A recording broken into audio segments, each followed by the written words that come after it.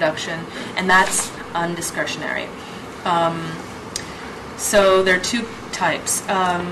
Clearly, the unrestricted type, they're getting less and less, and fewer. But NIFA, our grant is unrestricted. So the NIFA grant is a $7,000 grant based on the merit of your work. So you would submit work samples, and based on a peer review process, if you do receive the $7,000 grant, we don't ask for an explanation, we don't ask for anything back, it's yours to use however you want. So those types of grants are useful, and again, going back to the scholarship question, you can use that to use for tuition,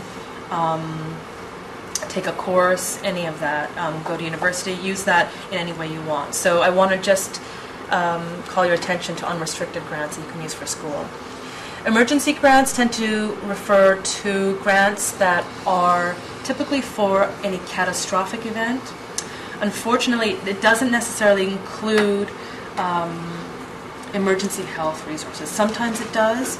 Here you would have to contact each of the individual foundations to see if emergency grant actually means, if it means beyond some catastrophic event, but it may include if you don't have health insurance and you have some sort of emergency.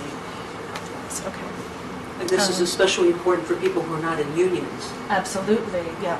You don't have, or in between insurance.